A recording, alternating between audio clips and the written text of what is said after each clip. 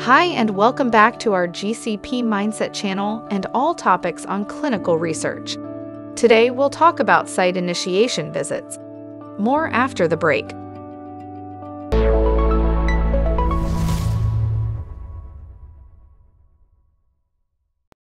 After receiving all the necessary approvals, the study can start at the trial site with the site initiation visit. It is important to prepare this visit carefully and strategically. Be aware that you may not be able to meet your time budget for the first visits. Sometimes better visit quality just needs more time and will reduce costs and problems later. For preparation, go through the essential documents such as the final protocol again thoroughly. At the same time, make a checklist of the points that you must definitely address during the interview at the trial site. The first three serve to clarify the questions, such as, which patients are we looking for? How does the visit scheme look like? How is randomization done?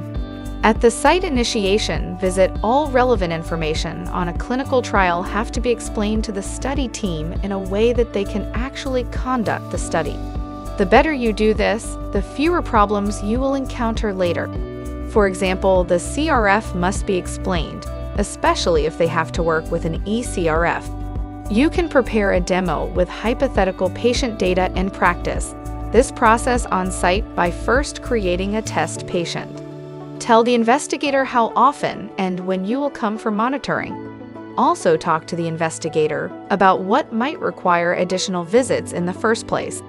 For example, if there are too many queries or protocol deviations. Starting a study is a big challenge for all parties involved. The trial site should be familiarized with a complex procedure. Errors and problems in understanding can easily arise.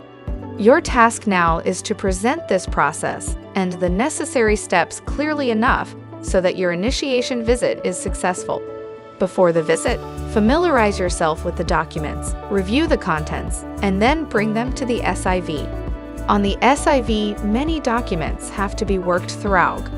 The delegation log, which is filed in the investigator's folder, has to be signed by the whole team at the trial site that will work on the study. Then the monitoring log will be filled in. The signed contracts between sponsor and site must be filed. Provide the screening and enrollment log. This is a list to record the consent and screening of all patients. The eligibility of a patient must be declared with the identification log. This is a list that is intended to serve the safety of the patients included in the trial. Also check that if the essential reference documents are filed.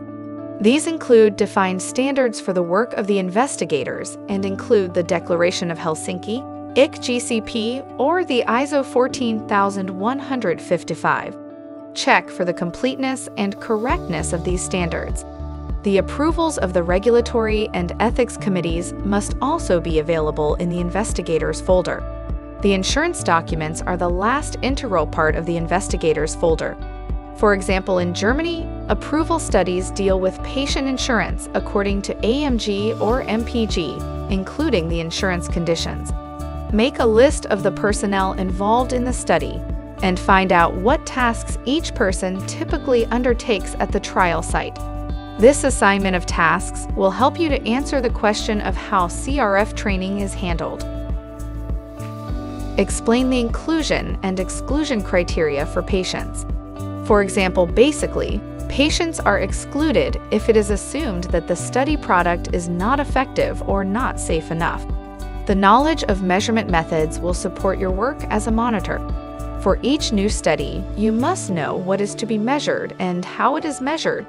The question of whether a suitable device is available for the measurement has to be clarified.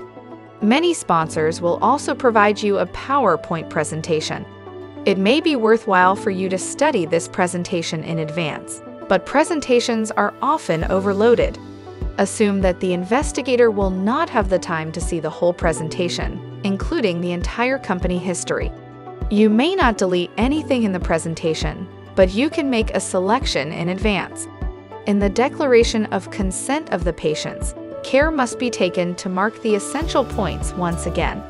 discussion of the expense allowance is one of the pragmatic aspects of your work. Thereby, you clarify with the investigator which regulations you are aiming at, for example, for the reimbursement of travel expenses for the patients.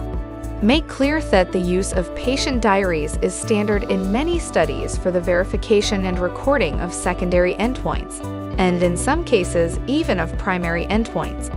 In the case of data that are documented directly by the patient, it is extremely important that the physician carries out a check immediately after the data have been completed. It should also be made clear that auditors or inspectors may visit during the study. As a monitor, you are protecting patient rights. Consequently, data protection must be pointed out and addressed. The SIV concludes with a follow-up letter. Ideally, it is characterized by a concise, effective style of writing and is limited to the most important points.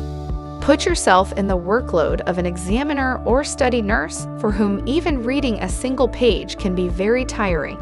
So don't write anything in here that you can still discuss next time at the trial site.